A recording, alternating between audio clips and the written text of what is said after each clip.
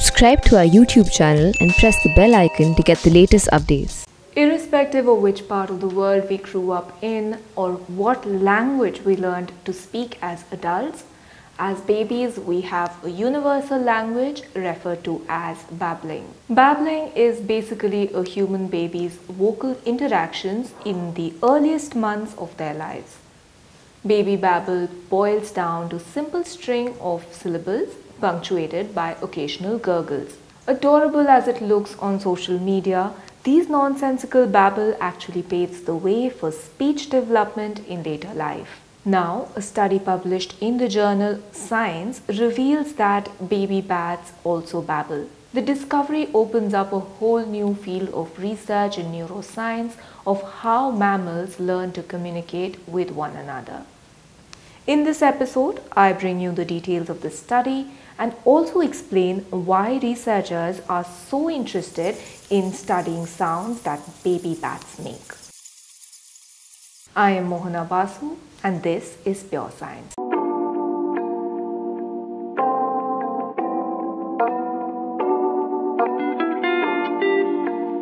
Speech, the vocal output of language, requires precise control over our vocal articulators, which include the tongue, the lips, and the jaw.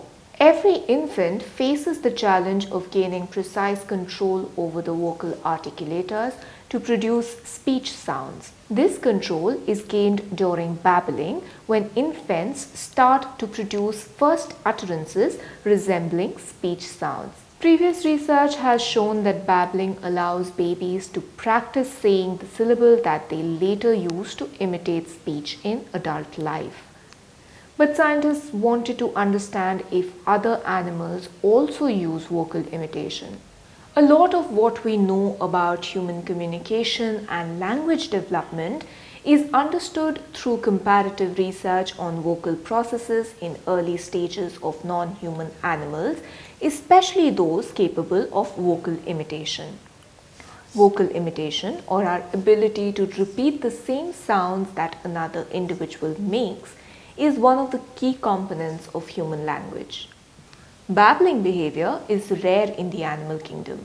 So far, this phenomenon has been described almost exclusively in songbirds. While research on songbirds has provided us with important insights about speech development in human children, it is difficult to fully translate the results to humans because songbirds and humans differ anatomically. Birds have an organ called syrinx located at the base of the windpipe where the trachea divides into the bronchi, the two tubes that connect to the lungs.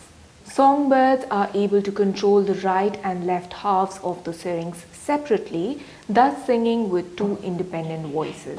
On the other hand, humans have the larynx, an organ located in the top of the neck which houses our vocal cords. The brain of birds and humans are also organized differently. However, there is one mammal which surprisingly engages in vocal practice behavior during their early years, which strongly resembles human infant babbling. The greater sac-winged bat, or Sacoteryx bilianata, at first sight holds very little resemblance to humans. So it may seem to be a rather unusual candidate for comparative research on vocal development. However, a team of scientists from Berlin Museum of Natural History realized that pups of this bat species has something in common with human babies. Miriam Northschild, one of the co-authors of the study, had accidentally discovered the bat's babbling behavior more than 17 years ago while working on her master's degree thesis. To her, the baby bat sounds immediately made her think of human babies. Although she and her colleagues first reported their findings in 2006, some scientists were skeptical that the sounds represented true babbling. For their latest study, the team presented the recordings of 20 pups in their natural habitat in Panama and Costa Rica. Collecting vocal data from bats is no easy feat because human ears are not meant to detect bat calls. Bats make sounds in frequencies that are well beyond our scope of hearing. So the team had to spend long days in the rainforests of Costa Rica and Panama, sitting with laptops that would show visual representations of the sounds in real time. The team was able to record sounds from 20 bat pups from 8 different colonies for weeks on end. In fact, the amount of recordings that the researchers now have will become a database that can be used for machine learning purposes in the future. To collect data, the bats also had to get used to the presence of the researchers in close vicinity of their roosts. The patience of the team paid off, allowing daily sound recordings and accompanying video recordings from birth until weaning, that is the time that the mothers stop nursing their pups. By doing this, instead of getting bats into the laboratory, the scientists were able to observe and record a complex behavior in a completely natural and undisturbed setting. The team found that the pups spent on an average 7 weeks engaging in daily babbling behavior. Pup babbling involves long vocal sequences containing multiple syllables. Each vocal sequence includes different types of syllables of the adult vocal repertoire. The researchers say that pup babbling can be easily discerned as a distinct vocal behavior. It is audible at a considerable distance from the roost. Babbling bouts have a duration of up to 43 minutes. While babbling, pups learn the song of the adult males. After the researchers came back with the trove of babbling recording to Germany, these recordings were analyzed to investigate the characteristics of pup babbling. The researchers found that pup babbling is characterized by the same 8 features as human infant babbling. So for example, pup babbling is characterized by repeated duplication of syllables, just like a human baby would repeat a syllable like da, ba or ka. I'm just going to leave a short video of an adorable baby babbling here, just so you know what I'm talking about. Now coming back to baby bats.